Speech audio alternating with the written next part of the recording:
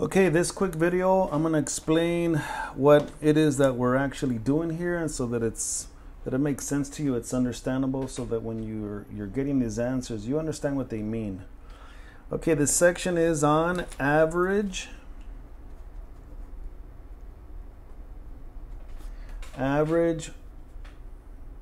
rate or rates of change.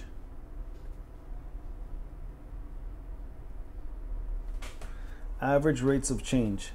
Let me remind you, because this is very similar to something you've done in the past. Oh, by the way, this graph paper, if you're in class, I probably gave you a copy. If not, remember, you can print out a copy of these. If you're at home or you didn't go to school, you can print out a copy of this paper on, go to our class in Schoology, go to the yellow folder, and in the yellow folder right at the bottom it says graph paper, the one that has two on a sheet, only two. Okay, so you'll have this graph paper. Remind me to give this a copy of this to you if you're in class. Okay, average rates of change, that's what we're doing. Let me tell you how you saw this or what this means back from like algebra 1 or algebra 2. In algebra 1, we were not looking at functions, right? We were not looking at all these curves or graphs that have all these different turns. In algebra 1 or maybe even algebra 2, we had straight lines, right? Let's say you had a line that contained a point here and a point here. And let me zoom in so you can see these points.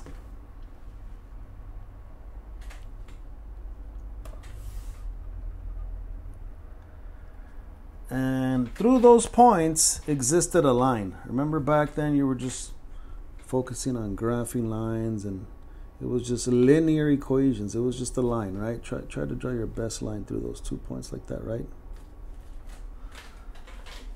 And here, if you remember, for a line, you try to determine the slope of the line. Remember that? You guys remember the slope of a line? And just to find the slope,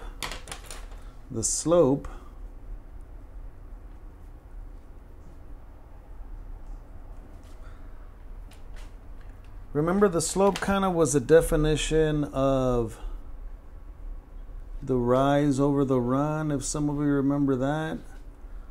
But if you didn't have a graph, there was a formula, right? And by the way, slope was this letter M. Remember they used the letter M, and there was a formula for slope. The formula is this: M is equal to what? Y2 minus Y1 over X2 minus X1. Is that ringing a bell there? This was the formula for slope. But remember, for slope they used the letter M, which is right here. Slope is the letter M, right? Slope.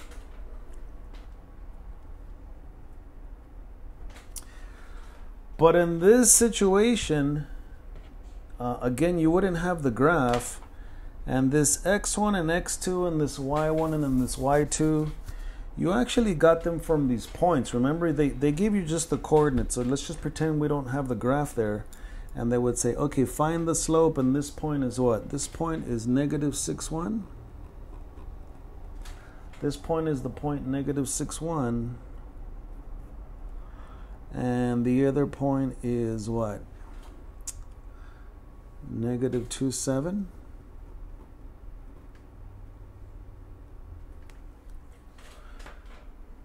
So remember, you didn't have the graph, and without the graph and just knowing those 2 points, you were able to substitute those 2 points in there. Anybody remember that?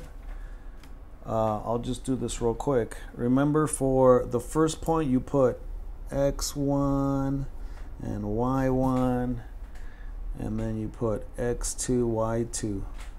Well, this was the first point, so this is the first x and the first y. This was the second point, the second x and the second y.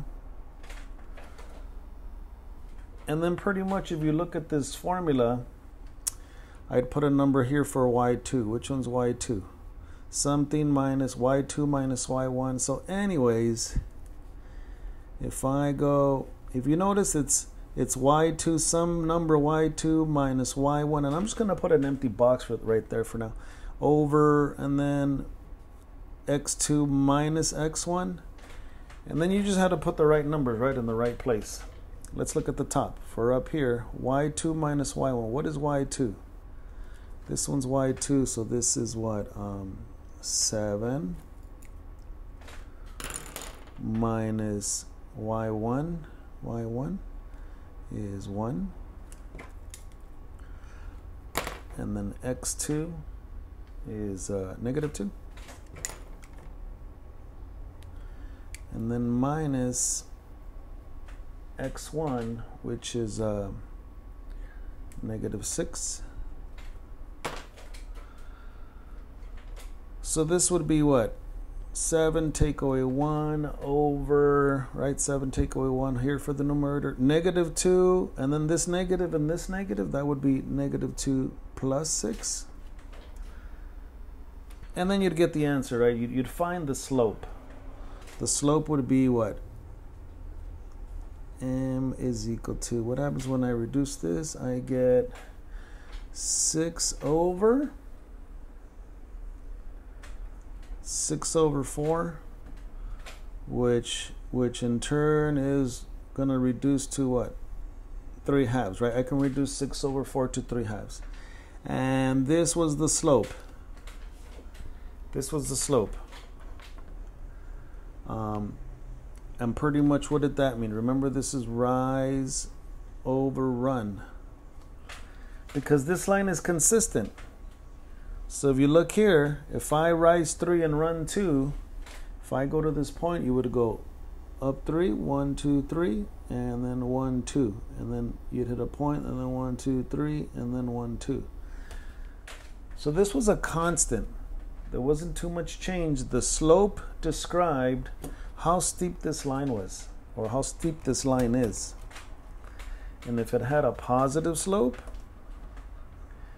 well, it was a line that was positive like this. If it had a negative slope, if there was a negative slope, it was because you had a line that was dropping this way, right? Remember, a positive slope are lines that are kind of going from left to right and taking you up. A negative slope would be a line dropping this way. But again, you wouldn't graph it. You'd just do everything algebraically, right? Okay, so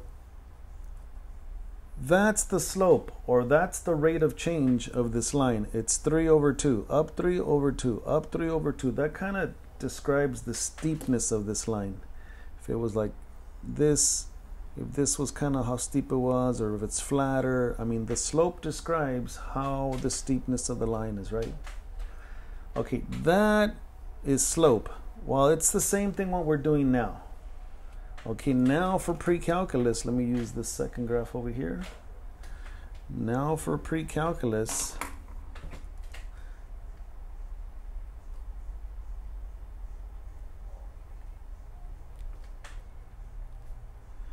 we're not dealing with simple straight lines. You're dealing with like curves, right? You can have a graph that does something like this, right?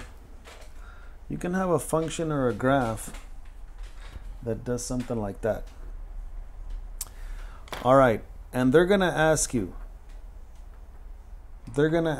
okay, let's say between negative 9 and about maybe negative 7. Between negative 9, which negative 9, if I go up, it probably hits right here. And 7, it kind of hits right here. I know that's not a straight line, but if we were to kind of fit a straight line there, we can kind of get the idea of what that slope is. Well, that slope of just this part of the line, and remember, this is the interval what? This interval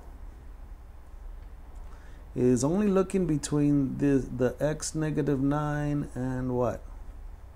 Negative 7. You can have it written like that, or they can write it as an inequality. And I think on Delta Math, they write it as an inequality. Oh, well, the value of x is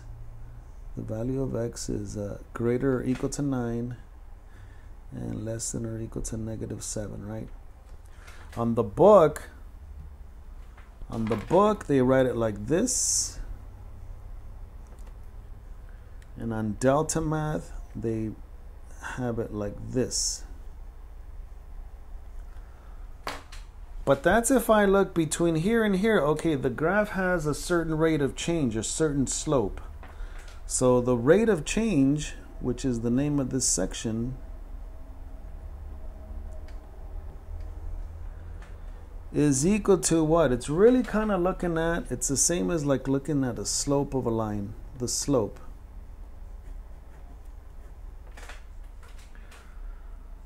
But again, it's not just, it's only looking at the curve at a certain piece of the interval. If I look over here and I say, okay, what is the rate of change from negative 5 to positive 1? Well, at negative 5, the point is here, and at 1, the point is here. See, that would be a different line. That would be a different line. So that's why you can have different rates of change, because it depends on the interval that you're looking at, right? This first one had the interval from negative 9 to 7. I'm only looking here. This one, the interval, or just looking at the x's, was between negative 5 and 7. Between negative 5 and 7, if I look at this line where negative 5 is here, point here, and I'm sorry, negative 5 and negative 1, you see it has a different rate of change. And by the way, this first one is going down, so that would have a negative value, a negative slope, whereas this one's going up, right? So you're going to evaluate rates of change. But you're not going to see anything graphically. We're actually going to do everything using this formula. Okay, so let me have you compare this formula with, now look at the one that's going to be, you know what, I'll put them side by side right here. In Algebra 1, it was like this. M is equal to y2 minus y1 over x2 minus x1, right? This is Algebra 1. This is in Algebra 1 for slope. Again, in Algebra 1, this was the formula for slope. Now in pre-calculus, they're not calling it slope. They give it a new name. Remember, there's a new name and a new look. Then this is for Algebra 1, right? In Algebra 1, you see this. In pre-calculus, this is the formula. But it just works different. In pre-calculus, it looks like this. The average rate of change, they're going to still use the word M, which it does stand for slope, but they give it a new name, right? They call it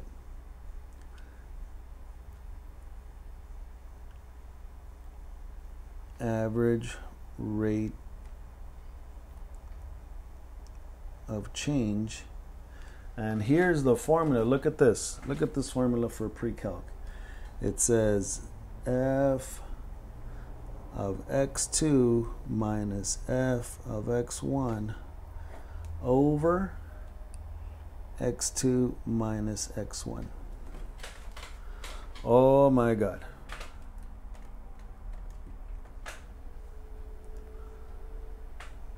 This is the one for Algebra 1. And notice that it's something, take away something in the numerator. A value subtracted to a value. And then again over here, something subtract something. Well, it's the same thing happening here. Look at this formula. It just looks a little bit, well, a lot more intimidating, right? The formula still is for average rate of change, because that's what it's called now. Remember, new name, new look. Now for average rate of change, this is the formula. And notice how it's almost the same. I mean, it looks different, but it's still something, subtract something on the top in the numerator, right? Something, a value, subtract another value, and then the same thing over here. Oh, as a matter of fact, these look exactly the same, x2 minus x1. Okay, so that's what we're doing. That's what an average rate of change is. An average rate of change is, and they have to give you an interval, what would be the line if I kind of make that curve and assume that it's a straight line? What would be the slope? That's an average rate of change. Okay, so on the next video I'll work out the problems and I'll show you how to do that.